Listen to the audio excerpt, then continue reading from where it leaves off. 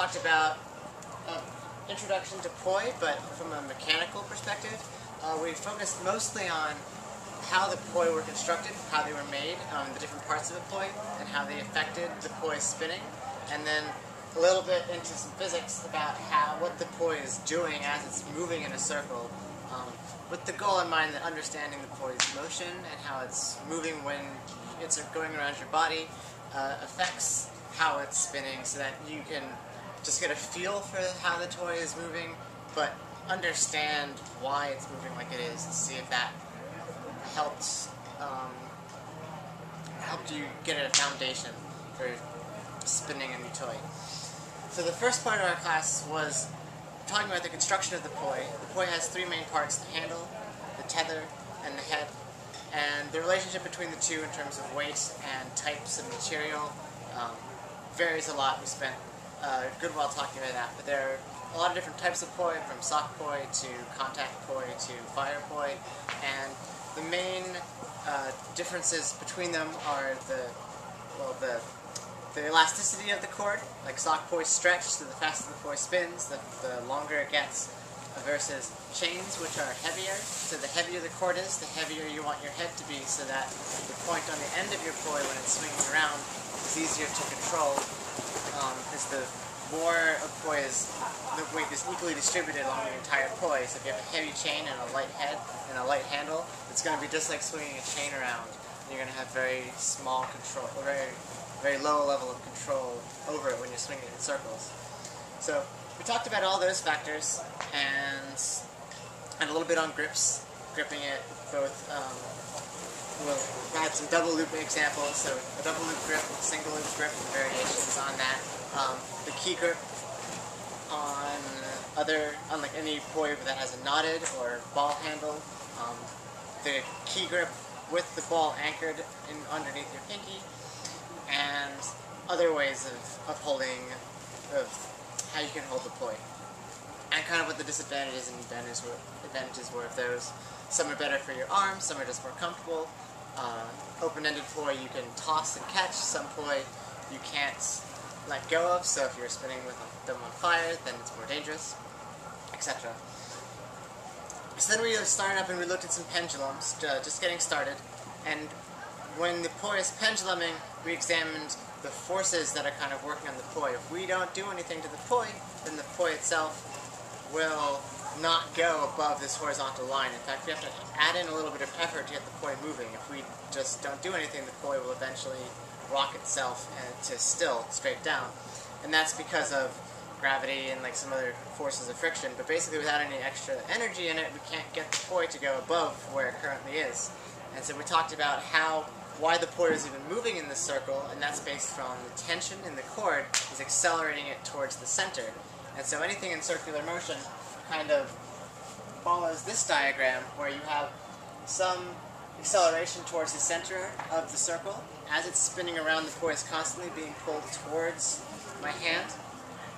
And so that way it's always changing direction just ever so slightly, but the poi head itself doesn't change direction, because we're not actually pulling the poi head. We're not influencing the poi's speed, because the poi is always moving perpendicular to the way we're pulling it. Just like pushing a block down on a table doesn't make it go left or right. It's the same idea. So the poi head moves around the circle at the same speed, but we're always pulling it in a different direction, so it's constantly changing and moving in that circle that we like. And of course, at the bottom of the circle, our tension, because we always have to accelerate at the same rate towards the center of the circle, at the bottom of the circle, we have gravity pulling down on us, and then we have to fight gravity going down with extra tension pulling up. So the tension has to outweigh gravity to pull the poi around in the circle.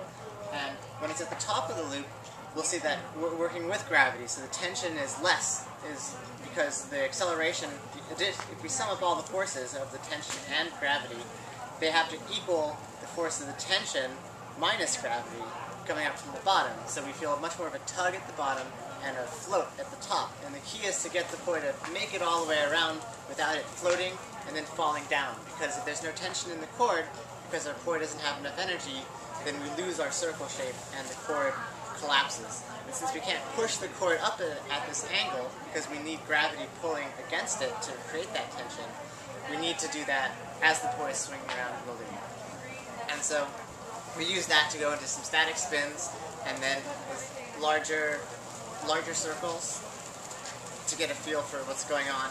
And then if we examine some different properties of these circles and how the poi move in them. And there's a fundamental relationship between the mass of the poi, how much force you need to move it in a circle, the speed the poi is going, both tangential to the circle, which is the speed that the poi is kind of moving around the circle, as well as the angular velocity of the circle, which is how long it takes the poi to move in one circle. And that's represented by these equations. The acceleration of the poi going up can be modeled as a relationship between its velocity, which is related to the circumference of our circle, and how long it takes to go around. So that's A equals 4 pi squared r over t, where r is the radius and t is the period, which is how long it takes the poi to go around the circle.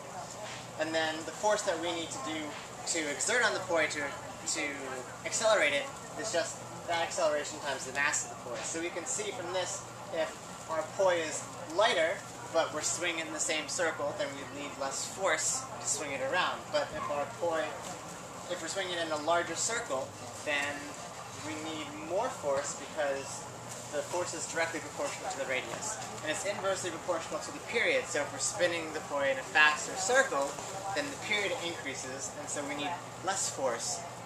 Or we can spin it faster, or if we're spinning it with the same force, and the poi is moving at the same speed, but has a shorter radius, then it's going to have a smaller period as well. So if I increase the radius here by a factor of 2, then the poi is not only making one circle in the same amount of time that it takes to make 2.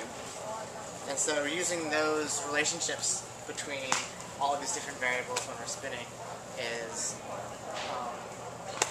what we explored to try and get a feel for how the poi is moving and where we can go with it.